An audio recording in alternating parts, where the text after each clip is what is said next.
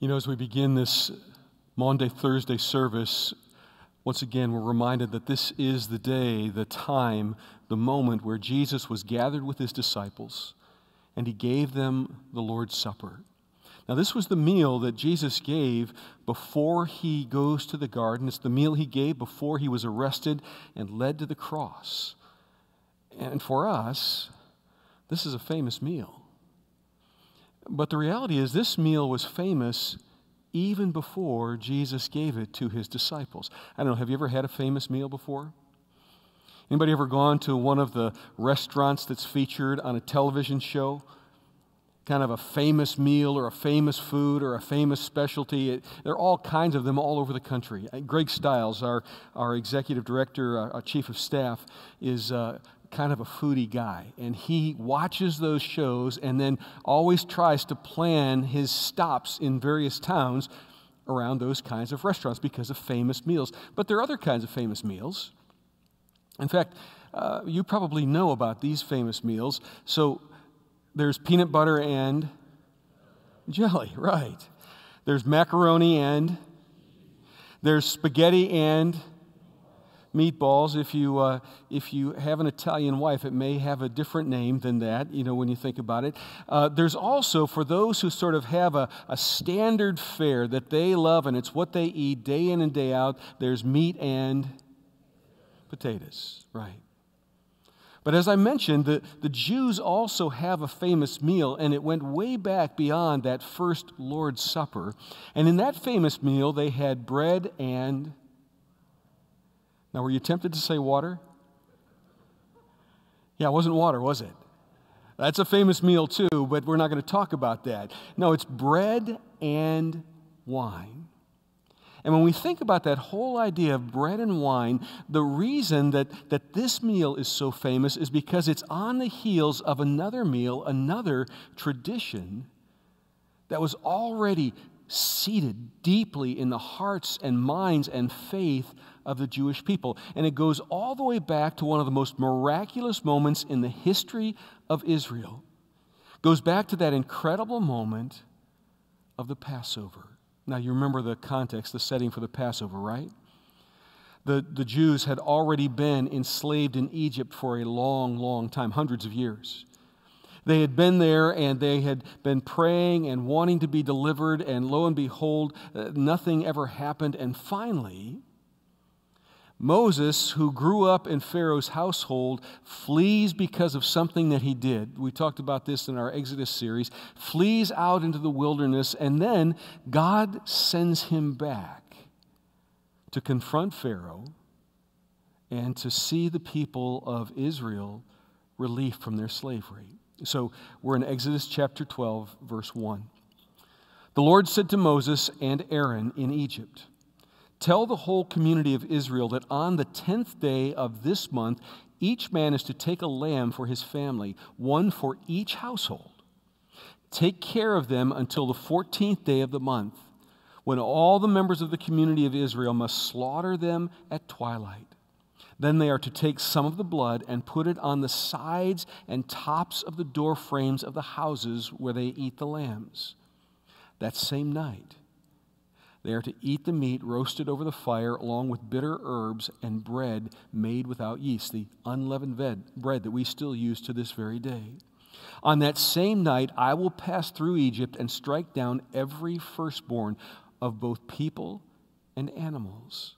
And I will bring judgment on all the gods of Egypt. I am the Lord. The blood will be a sign for you on your houses where you are. And when I see the blood, I will pass you over. No destructive plague will touch you when I strike Egypt." Now think about this incredible scene. This is the 10th of 10 plagues, right? So there have been 9 plagues before this, and throughout these plagues, these were ways that God was trying to get Pharaoh's attention, right? God sent Moses to set the people free, to get Pharaoh to send them out of Egypt, to release them. And lo and behold, God uses these plagues as a way of saying, "Pharaoh, don't you understand? I am the true God. Your gods have no power. And if you continue, you're going to suffer." Well, lo and behold, this goes on and on and on until we get to this 10th plague. And God is up the ante in a profound way.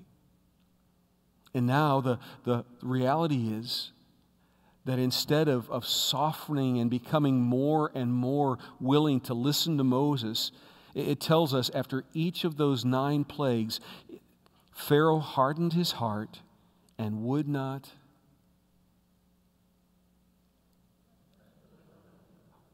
I just want to keep you with me. Hardened his heart and would not let the people go. So Passover becomes this very, very famous meal, but it begins as a plague. And God tells Moses about this plague, but then he also gives him that very clear instruction about how it is that the people of Israel are to paint the top and the sides of the houses, the doors in the houses where they're eating this Passover meal, because God will pass over while he moves through Egypt and he strikes down the firstborn of people and animals. Where he sees the blood of the lamb, he will pass over. Well, you know what happens, right? When Pharaoh sees the devastation, he sends the people out. He lets them go, and they're able to flee their slavery. They're able to experience freedom. Well, because it's a very special celebration, I have just one single point that I want us to focus on. Out of this whole incredible story, what I want us to focus on is that the Israelites were able to flee, to be free, because a lamb died sacrificially. Now, that brings me to a question that's very personal. Have you ever felt trapped? Have you ever felt like you were sort of ensnared by something? Have you ever wanted to flee, to be free, and didn't seem like you could pull it off? You know, I remember when I was a kid, so I was the oldest of 5, and my second oldest sibling is Patty. And I remember one day we were in our house. This was a time when my family was living in a suburb of the Detroit area. And my sister Patty was mad about something. I don't remember what she was mad about. Pardon me, guys, while I get this straight. I think it was because she had to clean her room. But she was absolutely beside herself, that she would be told what to do, that she'd have to do these things, that it was expected of her, and she was having none of it. In fact, she was so outraged, she was going to run away. She was going to flee the whole situation. She packed her little bag, and she was ready to go. Now remember, we're little. We're not very old, and we're not very big. And I'm watching all of this happen, and I'm watching my parents engaging with her in this conversation about her running away, and them saying, well, if you think you can find a better place, if you can find a better program, go ahead. And my eyes are huge. It's like, I don't think this is a good idea.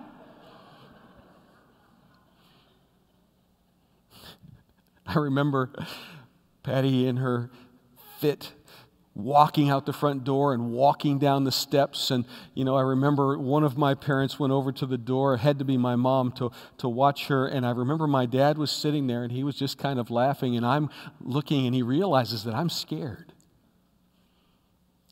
And he leaned forward and he said in a very quiet voice, "It's okay.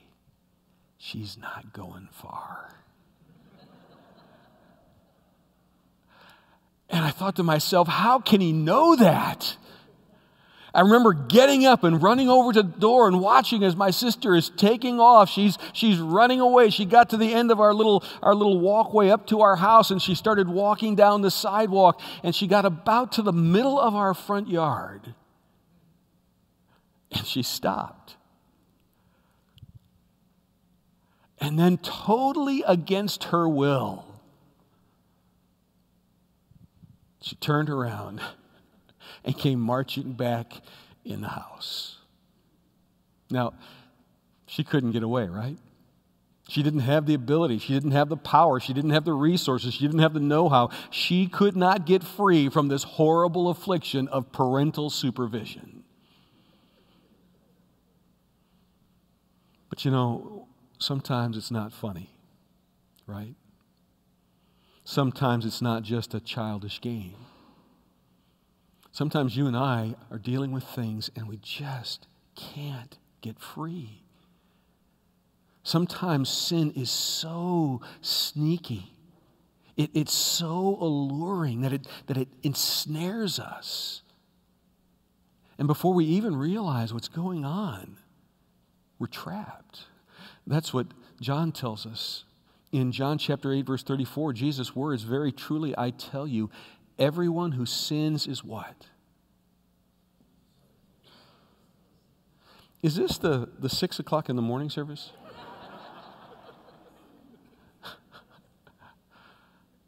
Everyone who sins is a slave to sin.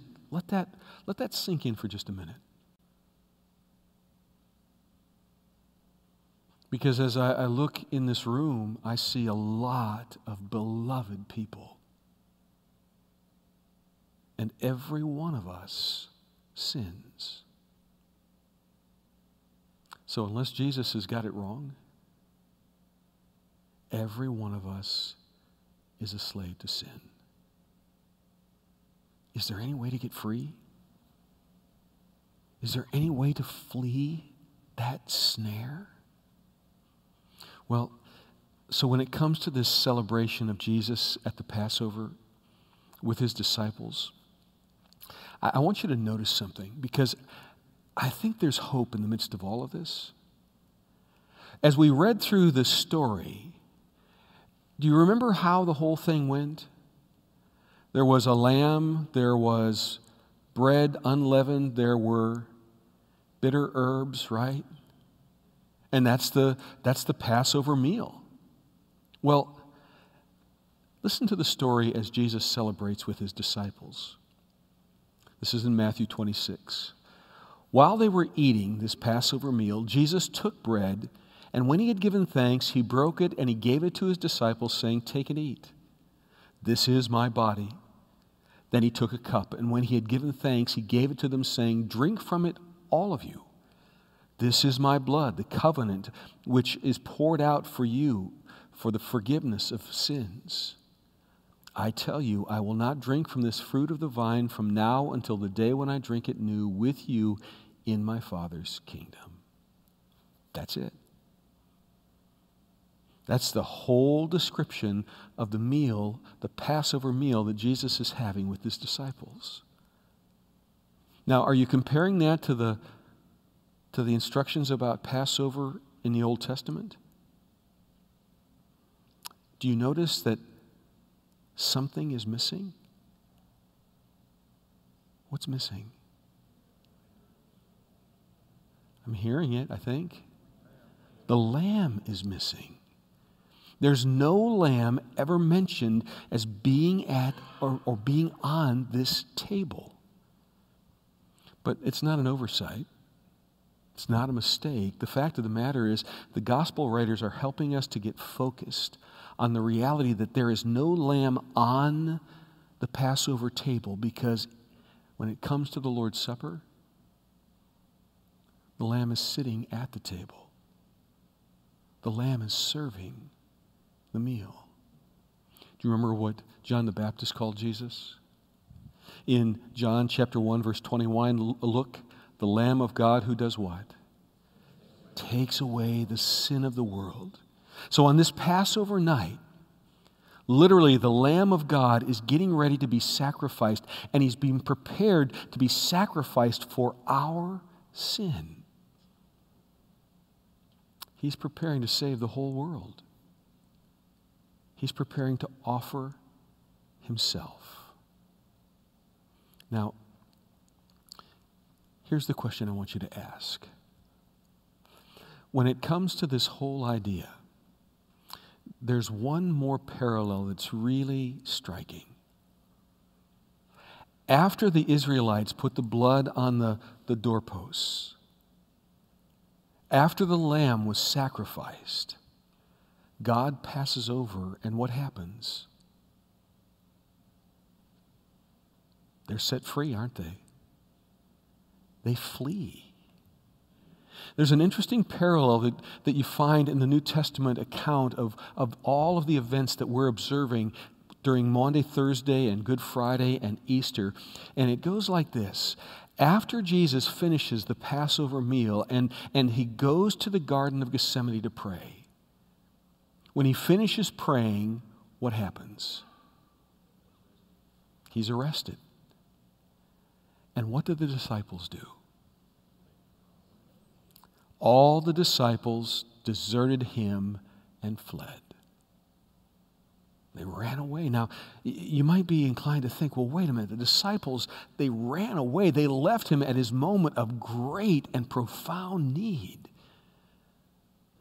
But I want you to realize something. They're not condemned for running away. They're allowed to run away. Because you see, they have no part in the sacrifice. The lamb is what's required. It's the lamb who is going to die to set them free. You know, dear friends, what do you need to flee? What is it that's ensnared you that's holding on? Maybe it's a regret. Maybe it's guilt from something in the past. Maybe it's an addiction or a bad habit that just has a hold on you. Maybe it's hurt from something that happened to you. Maybe it's fear. We live in a time of such tremendous fear. What is it that's got a hold of you and won't let you flee? Because I want you to understand something. Maundy, Thursday is a reminder that nothing has power to enslave you anymore. Anything that you need to put down, anything that you need to get free of, it has been accomplished. That strength of sin, that strength of pain, that strength of guilt, those burdens that we carry, all of those have been broken by the blood of the Lamb. In fact, I love what it says in Galatians chapter 5, verse 1. Read it with me, will you? It is for freedom that Christ has set us free. Stand firm then, and do not let yourselves be burdened again by a yoke of slavery. What's Paul saying? You and I, through the blood of the Lamb, Jesus, have been set free. And so as you come a little later in this service to this table, come with all of your burdens, come with all of your snares, come with all of the things that hold on to you. And when you leave this table, know that you leave them behind. That even as you and I are eating and drinking the bread and wine, Jesus is taking all of that to the cross. Let's pray. Gracious Heavenly Father, we are grateful that you love us, that you have given us this wonderful, wonderful celebration. And we are grateful that in the midst of it, it's not just a story that we remember, it is a truth that we cling to. It's a message that sets us free. Lord, bless us and strengthen us that as we leave this table, we would also leave behind anything that holds on to us, anything that burdens us. We pray this in Jesus' name. Amen.